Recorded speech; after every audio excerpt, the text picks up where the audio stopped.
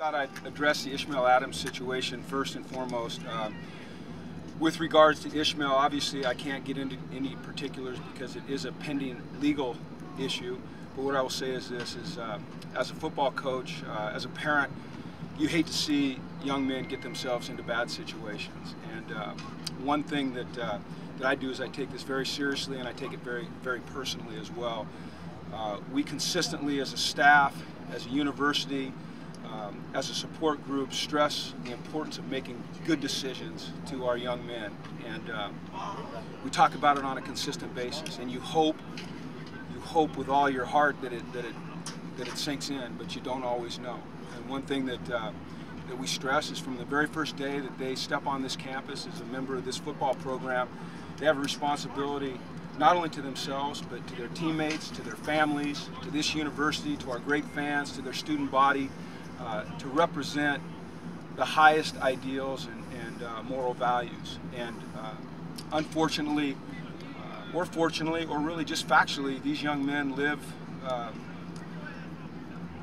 in the bright eye of the media because of what they do. And when they do make a mistake, it's magnified. And it tarnishes their reputation, and it certainly tarnishes to some extent the reputation of this program. So we do take it very, very seriously.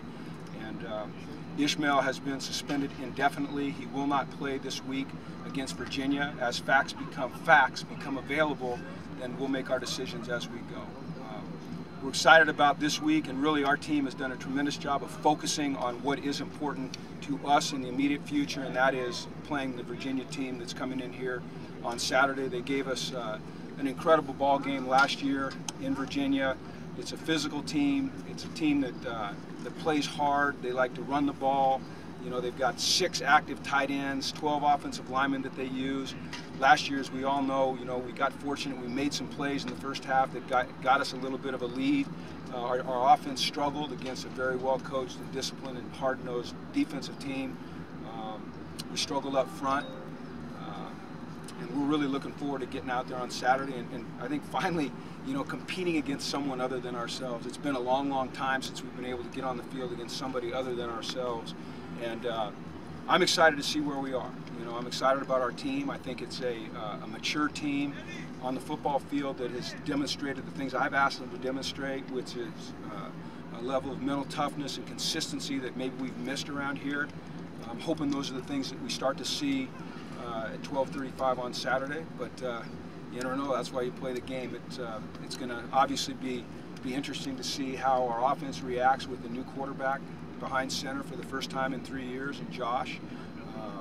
As I've said, when we announced him as a starter, I'm sure there'll be some plays that, you know, you hold your breath a little bit, and there's be some plays that you hold your breath because it's a wow, did you see him do that? And you know, the great thing for us, I believe, in Josh's favor is that we've got a really good football team around him, and we can run the ball and we can play defense, and we've got an experienced offensive line for the first time and a really good group of receivers, and we play good special teams. So he doesn't have to feel like he has to go out there and do everything on his own.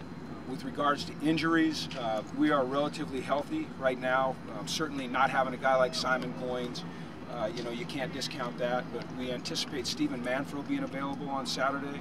He's done a lot of work on the side. We progressed him to individual drills today. Tomorrow he'll do teamwork, and we would use him in an emergency situation on Saturday. But we want to get him suited up. We want to get him out on the field. We want to get him feeling that game environment so that he's ready to go as soon as we need him. So that's it. What's Ish's path back to being? I'm not going to discuss anything other than what I said with Ishmael. I think I was pretty clear about where we stand, and it's right now an indefinite suspension. And you know, as the facts become available, we'll go from there. What were some of the things Virginia did defensively that were so effective last year? A lot of man pressure, a lot of 5-6 man single dog pressure with the free safety, sometimes peeling when they were rushing 6 or just rushing 5 and keeping a safety in the middle. As you recall, last year we started a true freshman at right guard, and we had to move Scotty Quisenberry over to center because Jake had the calf. And then they really took advantage of that. You know, they did some really great things inside. We caught a little barrel stunt, a 3-man game that gave us a lot of trouble. They had 2 really good defensive ends, and they pressured us. You know, we just didn't make the plays. So, you'd hope that with a more experienced and consistently, together offensive line, we'd be better up front. Do you think it's a game where the offensive line can really maybe set the tone for the rest of the season? You'd like that to happen. I mean, I've told our team this a lot of times, is that, in my opinion, the offensive line not only sets the tone, but the tempo for our offense. If they can get going and get back up on the ball and go again, that's difficult for a defense, any defense. And I would hope, and I, we'll find out where we are right now on Saturday. But I hope that we've developed enough as an offensive line that we can at least show a level of consistency that allows us to move the ball consistently. That doesn't mean we're going to put it in the end zone every single drive or get first downs every single drive, but being able to eliminate penetration and eliminate negative plays, that's what we're looking for. Coach, a little while ago you talked about this team getting back a little physical meanness, a little nastiness. How did you lose that, and how do you hope to gain that back? I don't know that we lost it. I think that I thought we regained. I thought against Stanford we struggled. We weren't the physical, violent. When I say violent, I don't mean it in a negative tone. I mean it in the tone of football that we would like to be. I felt like when we came back against Kansas State, we were back to that nature. And then I feel like through camp, I mean, there's been a level of physicality and speed and violence, football violence, that to me has been very encouraging. I think it's our guys understanding our schemes, their assignments, being fundamentally sound where they can just kind of turn it loose and not think as much. And I think that enables them to just kind of reach their level of ability more efficiently. So you want them to play with like a chip on their shoulder? Well, I just want to play fair, but with a level of physicality and speed that that people feel, that people recognize. That hopefully when you're watching film of us, as your next opponent, you say, boy, they play physical. They play with a little violence. They play with speed. When you're sitting in the stands, you go, wow, they look pretty physical. That's what we're looking for, and hopefully it shows up on Saturday. That first game, there's so much that's unknown, and that's why you're anxious and you're nervous and you're also excited. Is it hard to control that aggression in a first game? Is that usually your toughest game, just because they haven't hit people for a long time other than themselves? You have to be worried about that. You certainly do, because you're right. We haven't played against anybody since, what was it, New Year's Day or whatever. So it's been a long, long time. I believe that we've reached a point in our maturity on the football field where we're much more prepared to handle our emotions. We've talked a lot about playing with emotion without becoming too emotional during a game. I think it's no secret that has been an issue with us in the past. I've tried to make these guys uncomfortable. I've tried to put them in stressful situations.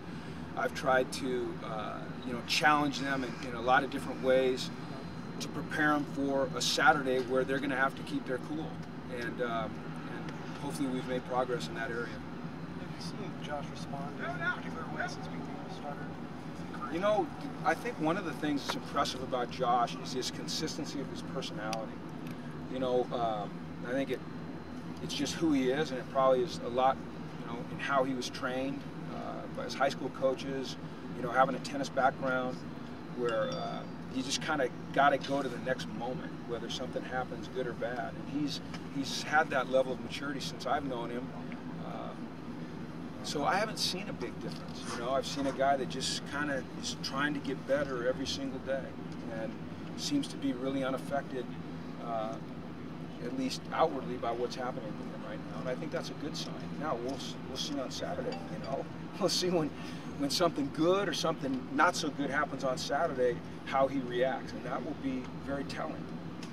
How are you going to compensate for the loss of Ishmael? Who will step up, play nickel, or? You know what, Trace? We got a lot of good players on this team, and we're pretty deep in the secondary. So we'll move some. We won't move any guys around. You always have a second group ready. You'll see probably a little bit more of a Darius Pickett in there. Octavius Spencer will get some work. You'll see Fish a little bit. Obviously Marcus Rios and Fabian are starting corners. Randall can play some in the slot, which means Tahan would go in. Jaleel can play in the slot. So, kind of like we always do, we're going to play a good number of players because we've got good players and we think they're capable of making plays. Thanks, Coach.